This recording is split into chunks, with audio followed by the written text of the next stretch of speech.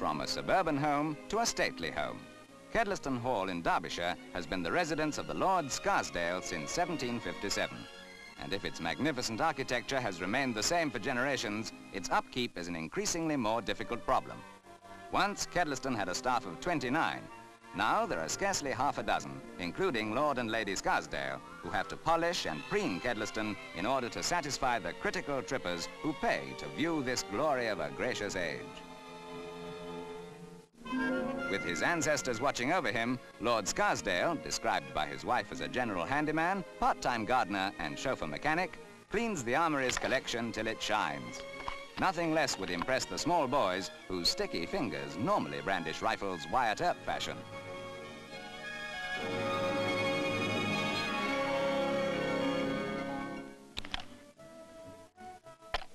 Wander around Kedleston and forget the modern world.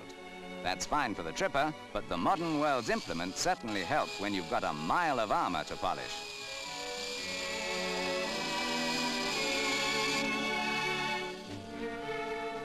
Incongruous, a powered polisher may look, but then so do masses of motor coaches driving up to Adam porticos. For half a crown a time, you can include the Scarsdale coronation robes in your view of a world that was yesterday.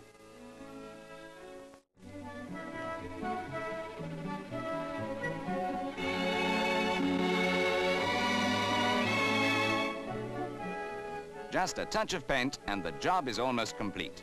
On the south front of Kedleston, there's a Latin inscription which, translated, means, "For myself and my friends."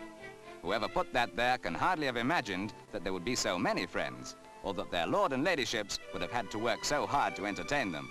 But then who could have imagined any aspect of the world as it is today, except perhaps the one thing that never alters, the Englishman's insistence on a nice cup of tea.